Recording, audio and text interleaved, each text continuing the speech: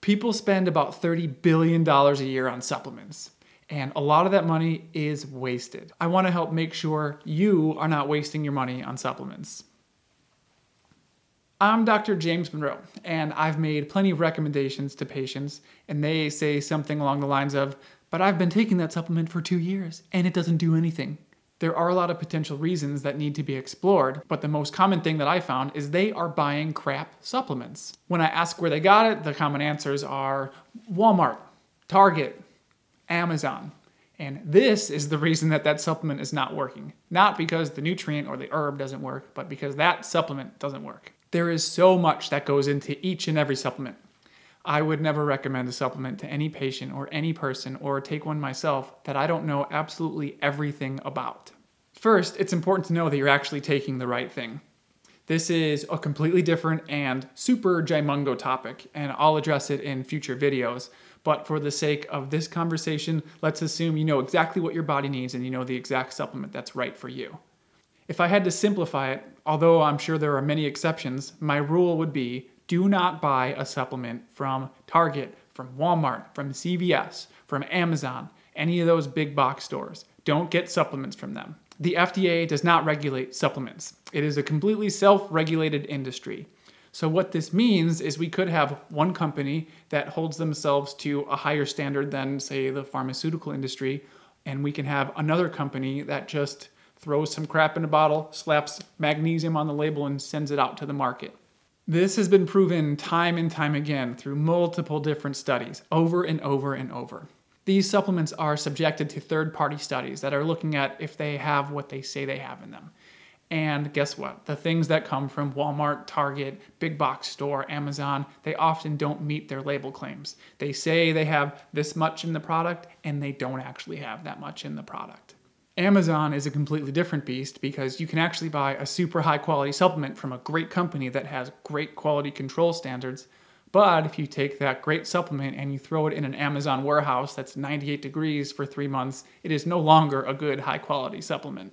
And then another issue that we have on Amazon is just straight up fraud. Amazon has been working to address this for a long time now, but it does still occur. Straight up fraud, you're not actually getting the thing that you think you're buying. When I'm looking for a supplement or a company that I can trust, there's a couple things that I ask myself to kind of vet these companies. So here's a couple things that I look at. The first thing that I need to know, it's kind of an obvious one, but are they meeting their label claims and are they stable products? So if it says 300 milligrams of magnesium, is there 300 milligrams of magnesium in that product? And does there remain 300 milligrams of magnesium until the expiration date? Then I look at fillers, binders, excipients, additives, whatever else is in the product. If there's food coloring in the product, that one right there is an immediate red flag. A company that adds food coloring to their formulas is a company that doesn't really value the same things that I value. It doesn't matter to me if it's a pretty blue, I don't care. I care that it works. So if they're spending time on color, and a bad binder will be fairly cheap and keep the cost down, but it will really effectively bind the supplement and then you won't be absorbing any of it. You just poop it right out. It's also really important to me that any supplement I recommend is tested for any type of contamination. And then of course we have to consider effectiveness. Does this actual formulation work? Not like, does CoQ10 work? Does this CoQ10 work?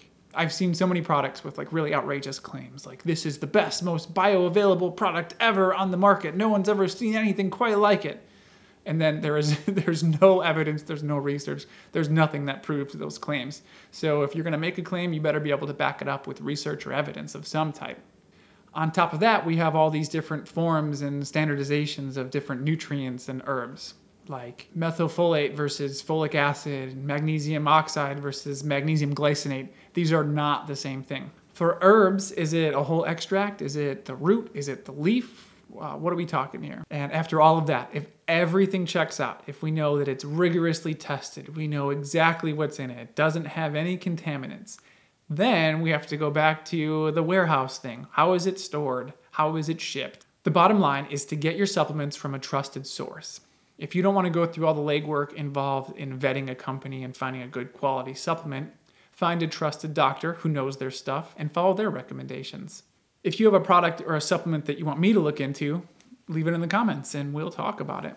Not all supplements are the same. There's a lot of crap out there. There are also great companies making great products, but those great products, if they end up in a hot warehouse, they turn into garbage. A cheap supplement is usually cheap for one reason or another. Just don't waste your money. All right, that's all I got for today. I hope you're great, but I hope tomorrow is even better.